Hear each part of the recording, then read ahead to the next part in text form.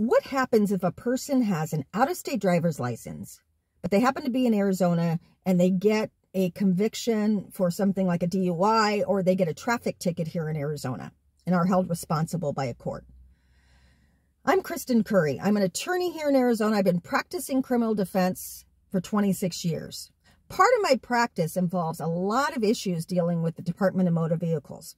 When a person is convicted or held responsible for a traffic violation, the court will report it to the Arizona Motor Vehicle Department.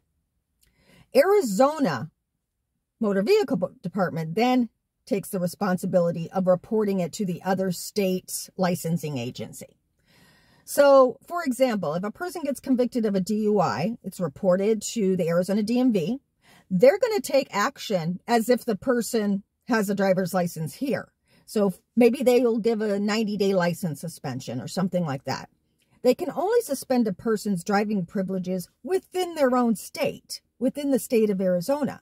But once they report it to another state, such as if the person has a California license, California will take their own action against the person's license based upon what they would typically do in their own state. Now, let's say, for the DUI example, a person is, the Arizona DMV suspends their driving privilege for 90 days. If that person is finished with the 90 days, they have to actually reinstate their privilege to drive here. Why is that important if they don't live in Arizona?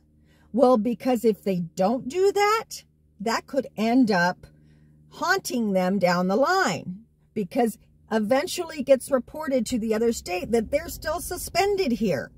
And then the other state suspends their license saying, you have something in Arizona. You haven't cleared it up. So we're suspending your license until you clear it up. So even if you have an out-of-state license, it's important to take care of everything within the state where it occurred so it doesn't end up affecting your license even further. If you have any questions about what happens in Arizona with any type of offense and what you need to do, please give us a call, send us an email. We'd be happy to talk more.